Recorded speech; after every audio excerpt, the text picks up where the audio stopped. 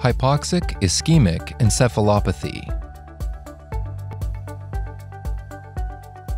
While every parent hopes for a smooth delivery, complications do sometimes arise.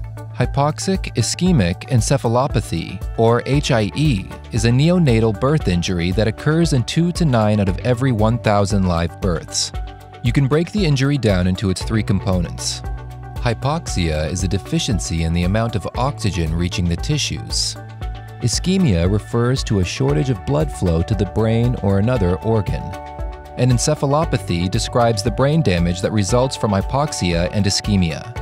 Thus, hypoxic-ischemic encephalopathy is injury to the brain caused by a reduction in oxygen and blood flow. Lactic acid is released as cells begin to break down from the reduced circulation, which further disrupts normal cell function. The prognosis of infants with HIE will ultimately depend on the extent of the oxygen deprivation. Causes: hypoxic-ischemic encephalopathy can be caused by any event that compromises blood and oxygen supply to the fetus.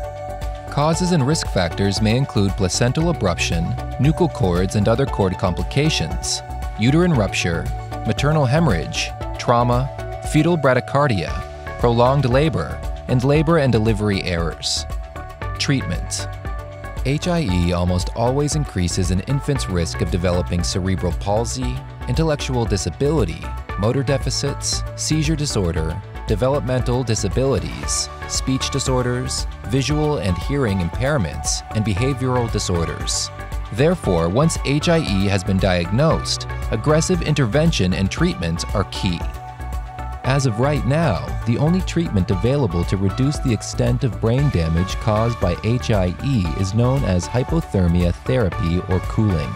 During hypothermia therapy, the baby is cooled down below homeostatic temperature, typically around 91 degrees Fahrenheit, using a cooling cap or blanket. The cooling decreases the baby's metabolic rate, which in turn stops the spread of brain damage and gives cells an opportunity to recover.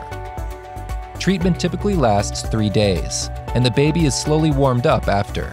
Children with permanent disabilities from HIE typically turn to surgery, medication, therapy, and lifestyle supports to improve function and overall well-being. Learn more about hypoxic-ischemic encephalopathy at the HIE Help Center.